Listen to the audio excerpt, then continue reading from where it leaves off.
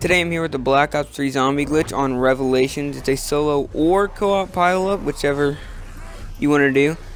You just want to come anywhere, jump, lean against the wall, hit this barrier while it's on low gravity to rise and drop.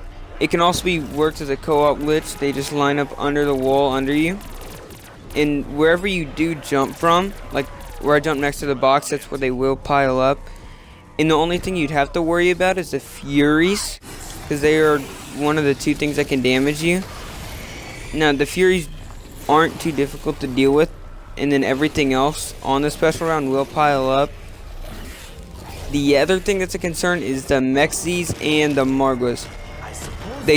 If you have Jug, they don't do enough damage to kill you, but it's easier to kill them sooner than later. They do stun you a lot.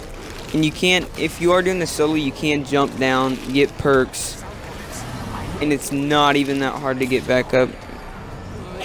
Even without a little practice, it's easy, but if you practice it and the more you do it, it's very easy to get back up into the glitch.